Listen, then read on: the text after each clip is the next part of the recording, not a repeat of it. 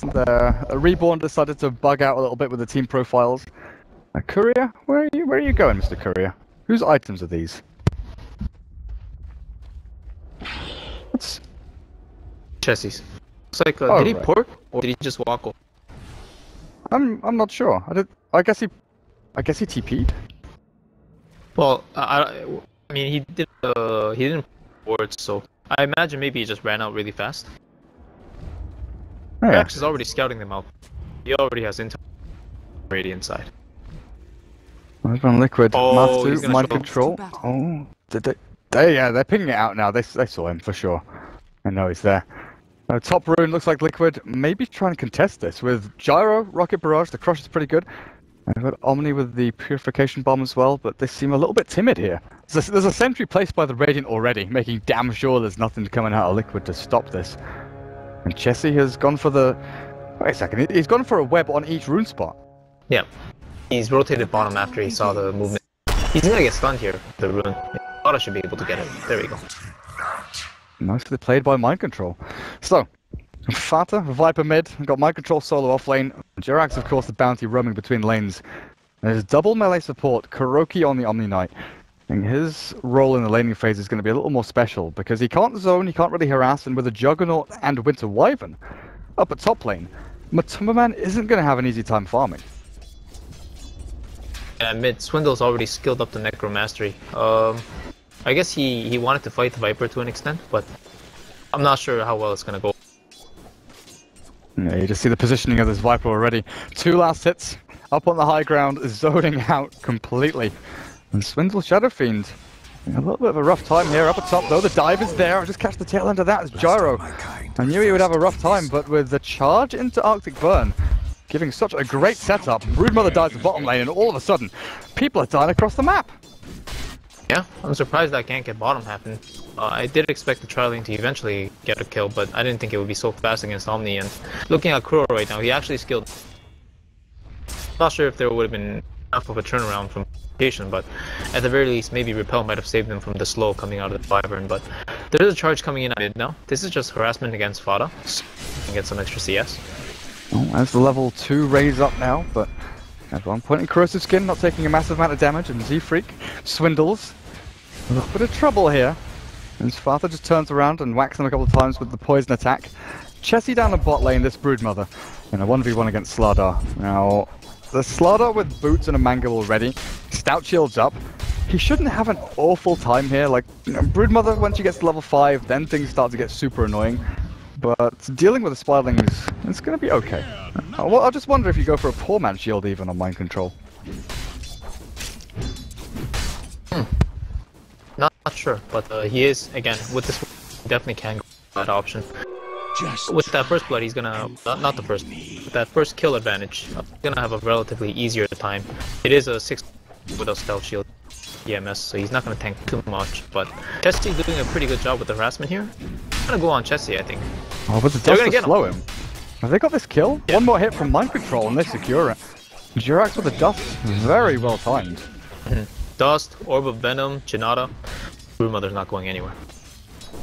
And the charge from Z-Freak not going to accomplish anything. Fata once again realizing that supports have left mid lane back to top and bot. It's in this Swindle! 1v1 vacuum again. He's dead. You're right. The final poison attack from Fata will secure it. You failed the acid test.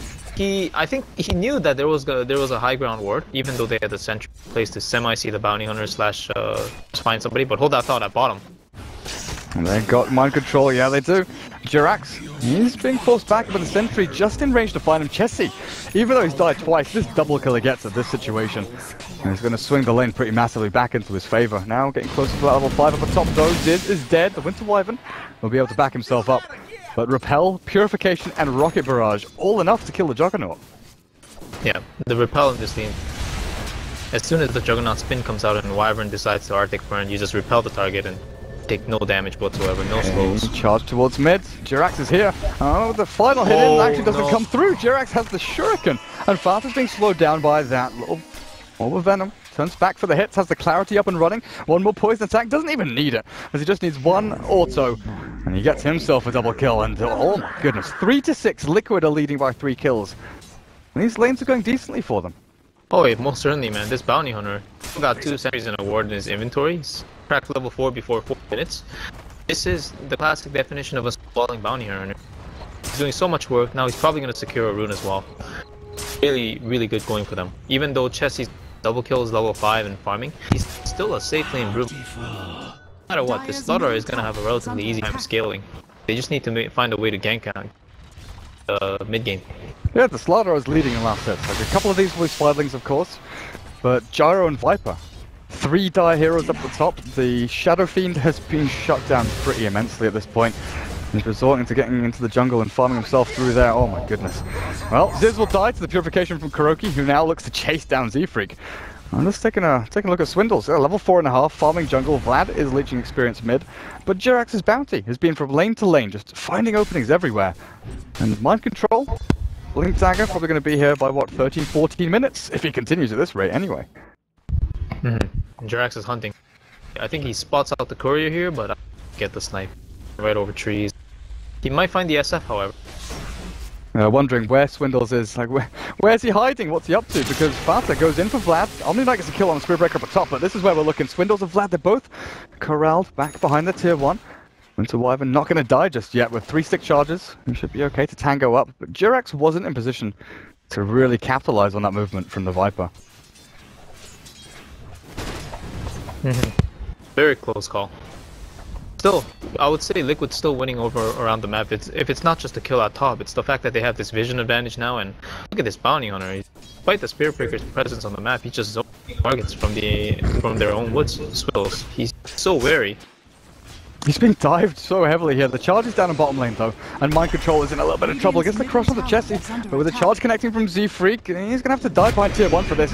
He needs a bash, he needs something. He's going to get blocked by creeps a little bit and juked and jived behind the trees. Mind Control escapes while the Brood dies on the back to Kuroki.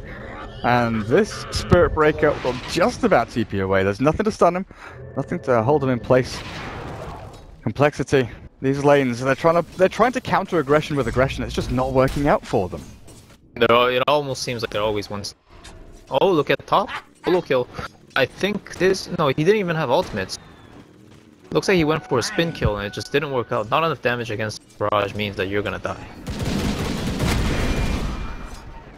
Yeah, T-Tours galore. I don't know, man. When there's kills happening on every single lane, I don't know how I can catch every single one of them. So I'm gonna start like machine gunning my camera, pinging it across the map because Liquid, they are definitely on point this time around. Chessie, Soul Ring, but nothing much else to call his own as he's now going to be dived behind the tower. There's Justin, he's got the amp damage on him. He can't move over the trees, and Mind Control's there with a crush. Kuroki doesn't even need mana for this. And you look at the Omni Knight, he has Arcane Boots and level 7. Yeah. That's 7 minutes. This is a total disaster for the early game of compLexity. This Omni Knight playing, I guess 4 positions. He's more farmed than every hero inside of compLexity. Every hero. Well, mid Fata is going in for this one. Mind Control's got the amp. Fata's turned around on though with the Viper strike out. Crush hits on Swindles. Down goes 1 and 2. As Liquid are just clearing up every single lane. Where's Matu's Gyro? Back at base, healing up. So farm-wise, how are we actually looking here? Because it's just gold being pumped into Liquid at this point. Levels, nothing really too spectacular. There's a level 8 Viper, level 7 Omni Knight, but net worth, 4 heroes in the top 4 are all dire. As Mind Control will get taken out, the trade-off is Matu clearing up Ziz, but Vlad and Chessie both joining in to try and catch Matu. So I'm just not sure it's going to work with the Brute Mother getting the webs down. The buyback from Slaughter will come in, and Chessie, he's trapped under the rocket barrage for a ton of damage, but double rotation up and still getting a 1-for-1 trade-off. Yeah, I mean he did buy back and he hasn't gotten anything yet. He'd probably be able to amp some targets. If not, he's still alive and be able to do a little more work. So not the end of the world for him to buy back like here. Track and the amp coming in. Oh, Jirax in a ton of trouble. Spiraling spawn. Vlad is taken out. Mind Control has a crush in a couple of seconds time. And he should be... Oh no, there's a level 6 Spirit Breaker on him. Crush is out, and with Kuroki, Guardian Angel is up, so they're all pretty much immune as Z-Freak will drop. Chessie finally gets the final spawn, Spiraling's out. Ziz, back behind the tier 1. And my Timberman, he's got Barrage, he's got Call Down, and Ziz has walked back into this fight. The Purification's there to heal Matu back up to full pretty much. And Ziz, the Blade Fury doesn't do enough. It's just constant commitment here from compLexity, and they just can't make enough of the trades. Dire's bottom tower Yeah, it's is just under attack. too little at this point. Everything that they throw in. Radiant's middle tower We see Vlad has just fallen. keep now, but level 4 Winter Wyvern going up to level 8 Viper. This is a Chessie got tracked up. He's down too. They've got the charge coming in, and they missed the purification bomb. They should be able to take this kill. No, unless the bashes come through. Z-Freak, the charge goes through them both. Shuriken bounces back onto Brood as the chase continues. Farther joins the fight with the purification again. Kuroki just keeps everyone up and running. Might lose his own life though, unless he repels himself. Blade Fury magical damage nullified by that repel.